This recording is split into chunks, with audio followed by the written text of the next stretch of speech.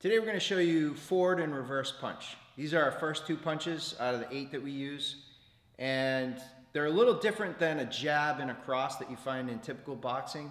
So we're going to show you, it combines your footwork, and we'll point out the safety tips so that you don't hurt yourself when you're throwing the punches. You can do these on a heavy bag as well, but we're going to show you partner drills with blocking and with pad work. Let's get started.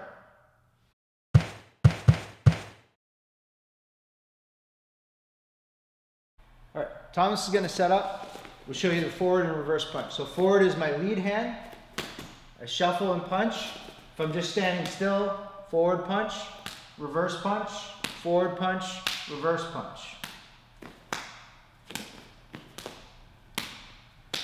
Now, when you look at your punch, everything's a compromise in fighting. So if I want more power, I have to rotate my body more on this reverse punch. So I go here. Well, when I do this, yes, I get more power, I get a little more reach, but now to get my arm back is a longer window. So when he comes in, now he's going to beat me to the punch.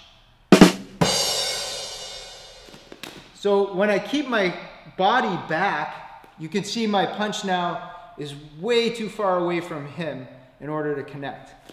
However, if we use our feet to change the range, now as I shuffle in, I start making up for that by moving my whole body. 1, 2.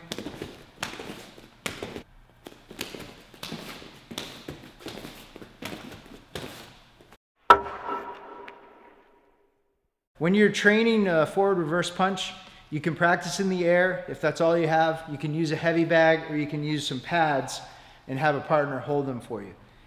You want to try to work stationary first. Get the general mechanics down, and then once you're comfortable with that, you can start trying to shuffle and move. So I give him the pad.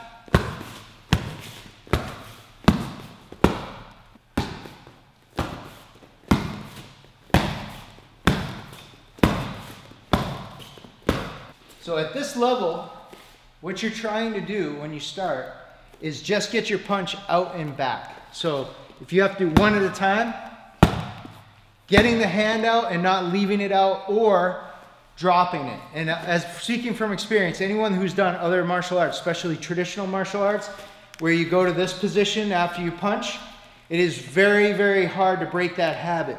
So you want to be able to bring this hand up, back into this guard position, and never, never, never should it be subconsciously going back to here. And if it is, we just haven't trained it enough to get rid of that.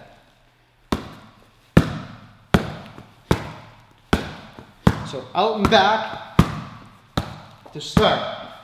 And then later, you'll start working when this one punches, this one comes back. So if I go here, and then he goes there, this hand is returning fully in. So he doesn't have two out. He's got one in, one out. What we call a guard principle.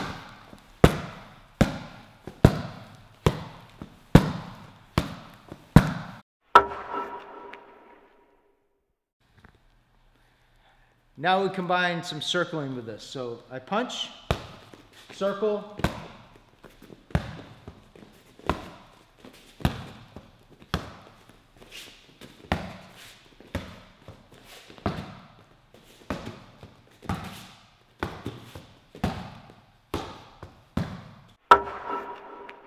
and that's the forward reverse punch.